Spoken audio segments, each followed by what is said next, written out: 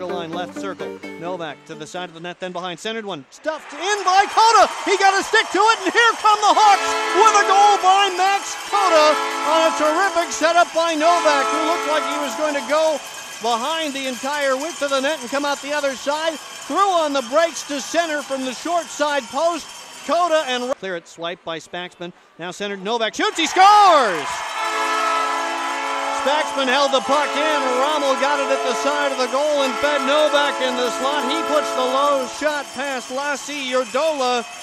John Novak has a goal and an assist tonight, and the Hawks coming through center over the Chicago line. Spaxman drags and shoots. He scores! Ethan Spaxman caught Lassi Urdola cheating a little too far to his left and beats him high over his right shoulder. Then in the slot shooting, and Urdola doesn't know where it was. It's put in by Cota. Here come the Hawks!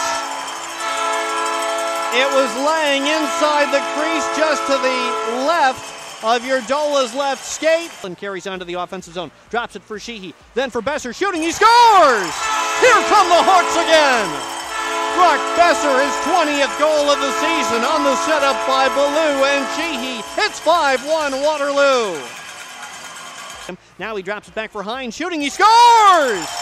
Ronnie Hine, his first USHL goal. It's set up by Blake Christensen. It's 6-1 Waterloo at 18:45 of the second period.